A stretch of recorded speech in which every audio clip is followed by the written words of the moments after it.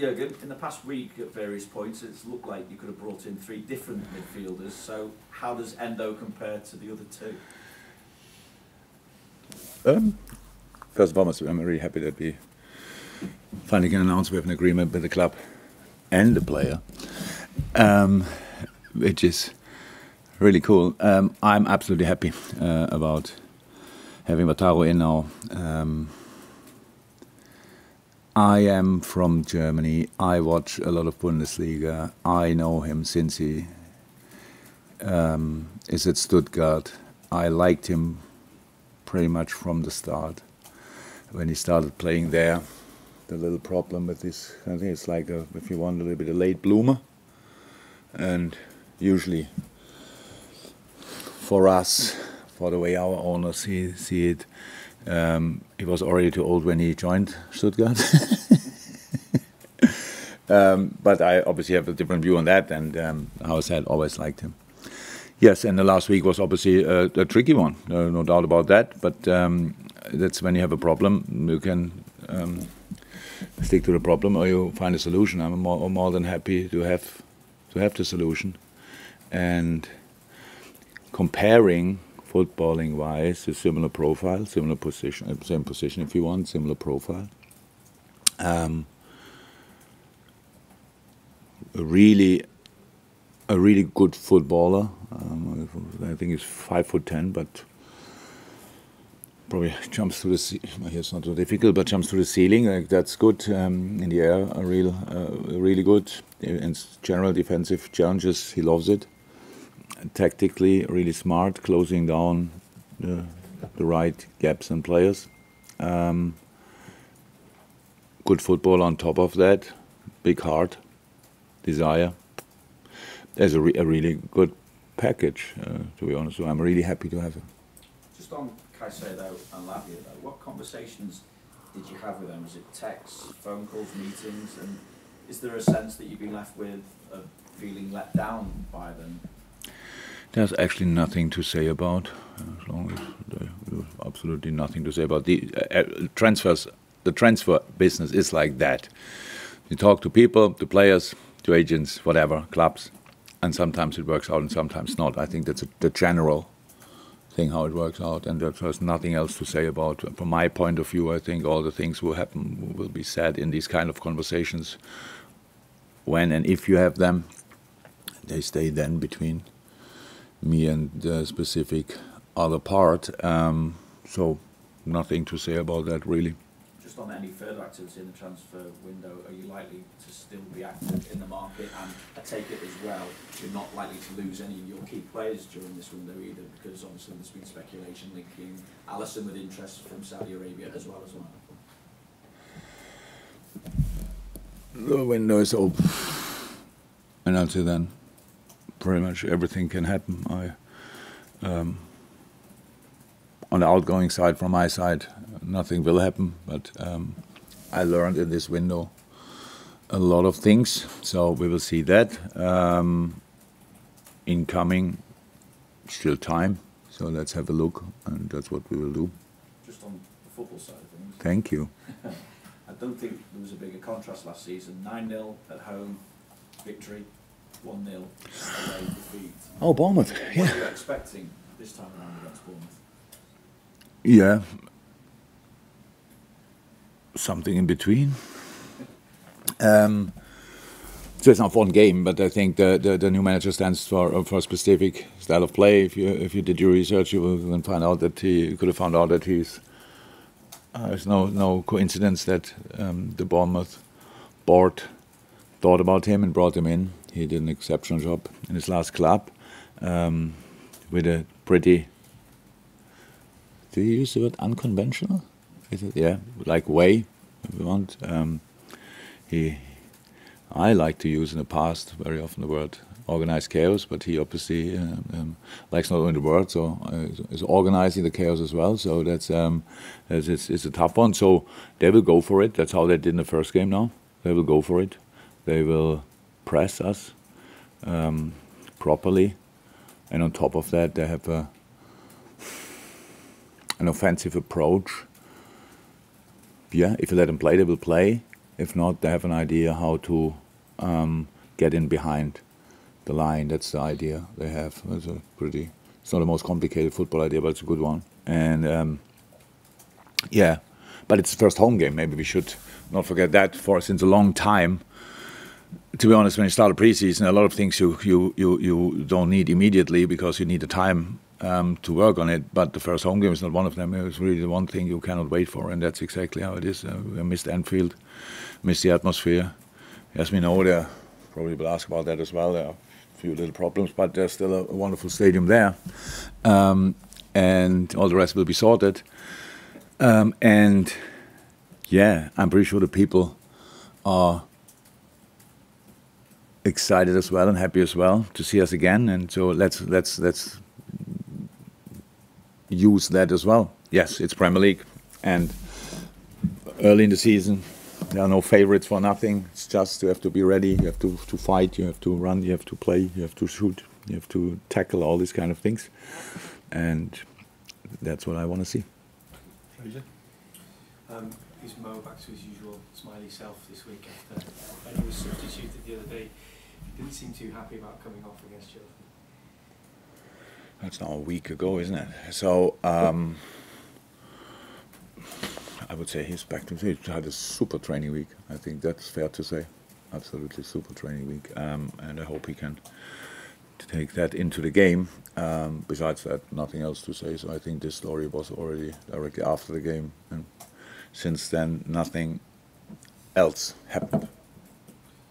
You've been in the position yourself when you come into a brand new club and it's a new culture, and I know there's something to do that this time around. How difficult is it to get a handle on a new team and a new culture and set your stall out to get the players doing exactly what you want to do? I have no idea, because I only can say how difficult it was for me, but that's nothing, that's me, with my limits and all these kind of things. So it took time for me, of course. I came in the middle of the season, which is completely different to coming in at the end of a season or for the start of a new season. That's different, obviously, and I don't expect any kind of necessary adjustments from between Bournemouth and the league or the manager and the league and stuff like this. They are now together for 5, 6, 7 weeks. I don't know exactly, and that's long enough, definitely long enough to get used to each other. And that's no advantage, no disadvantage. That's just a fact. Mike? Yeah, again, some good contributions last week from both of your debutants in midfield, Dominic Szoboszlai and Alexis McAllister. How do you think they, in particular, can benefit from your new signing, Endo, given he'll be able to play in a defensive role where Alexis had to fill in for the most part last week, and that it's not his best position? It is in moments his best position. In moments, I mean, possession, that's it for sure, is cool for him. But let's go back to the start of your question, maybe. First and foremost, both help us a lot, and they did in that game. I think Dom was especially impressive physically, how he really, his work rate until the last second was immense. To be honest, I didn't expect that. It's the first game of the season, you know, the players feel that much more. The most important session in the whole preseason so far was the game against Chelsea, because of all the different things. And being there on that kind of intense level like he was until the last second is pretty special. And then you have on the other side, you have Maka with a really fine foot, finding small spaces, finding bigger spaces, being a real creator of whatever you want. That's really helpful, but with a really, really good defensive game as well. Our problems didn't come from the position of Maka or whatever, or that rather offensive-orientated players on the 6, so it had nothing to do with it. We didn't play enough football, that was our problem. We got into a rush after the equaliser, and they scored a second goal pretty quick after each other, so that you could realize that we were not settled enough in the way we want to play. I think that's not too surprising, because it's just after preseason you always have that problem a little bit, but then if the game goes perfectly well in the right direction, it's good for that game. It's not that good for the game after, because then you think you sorted already everything and you have these problems a little bit later. So what we lacked in that game was rhythm, especially in possession. We had 35% possession, which is an absolute joke. It should not happen. So there's no game I can imagine it can happen against City on a special day, and if it's an idea to do it a little bit like that, to sit a bit deeper or whatever, it was not our idea for that game, but it happened just because we were with the ball too much in a rush. So, and in that game, the two did a really good job. That helped us. And now we have the problem. What we have in the moment a little bit is now, okay, Endo is now in, and he's allowed to train this afternoon. If he's allowed to participate in the game tomorrow, I don't know. We will see that. On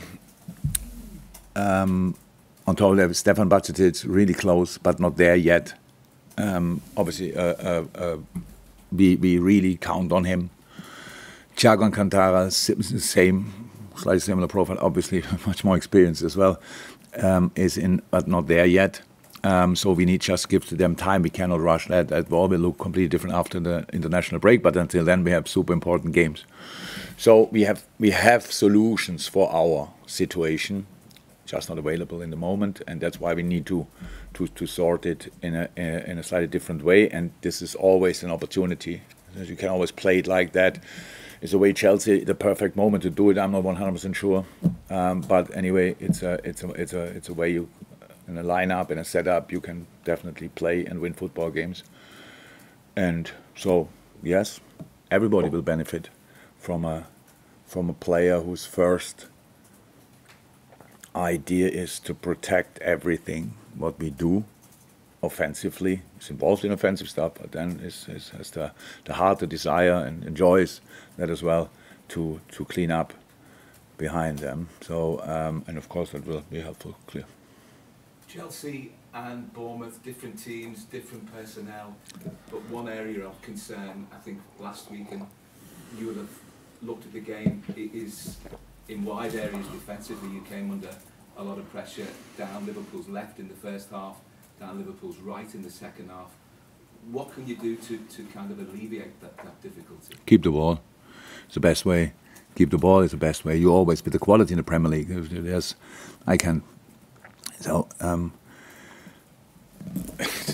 are always players who have there, whoever it is. But it's Chelsea, I'm not sure we would. This room together could now find out all the options they have with speed and technique on the wing, for example. So in a situation, it was the setup they found. Then a little bit later, they suffered with that a lot in the beginning. We could have scored a second goal. The high position of Chilwell, as an example, caused them real problems. Colby found a way into the game, found a way to control more a bit better.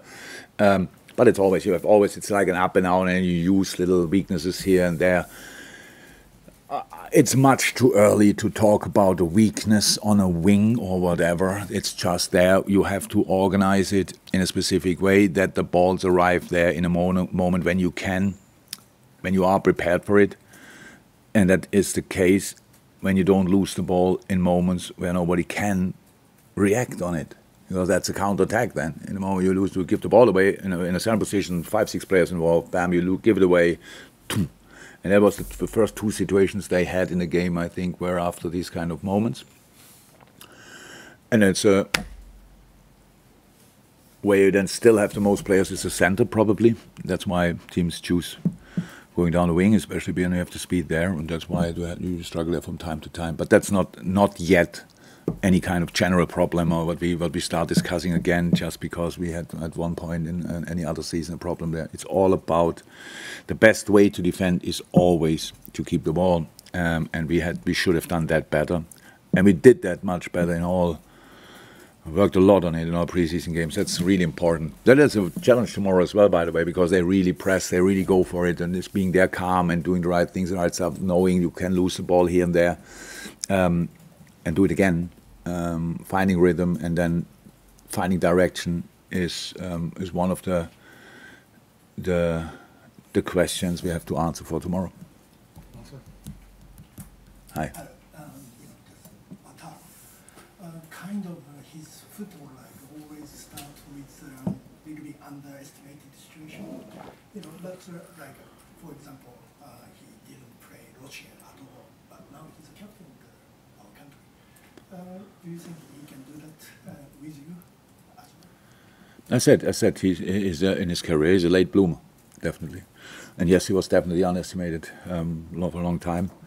That's clear, but he improved every year since he's on the proper football screen.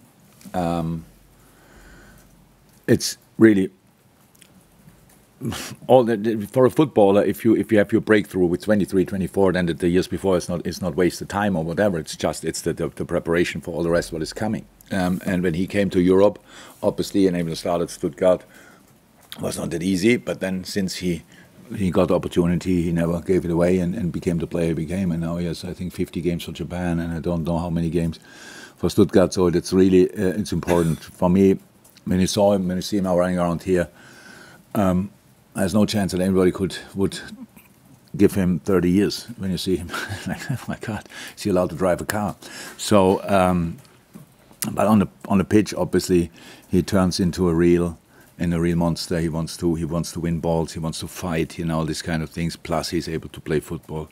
How I said, he was on my screen for a long time already, and now we for some reasons we were able to do it. And I'm personally really happy about it. I cannot say differently. I'm really happy. And now let's start working. So this club has obviously a tradition, not a real tradition, but we had one of the biggest LFC legends of my time, at least, with James Milner. He arrived here when he was, I think, 29. Not that anybody ever underestimated probably Millie, but probably people said in that time, I'm not sure, I was not here when he arrived, he came before me.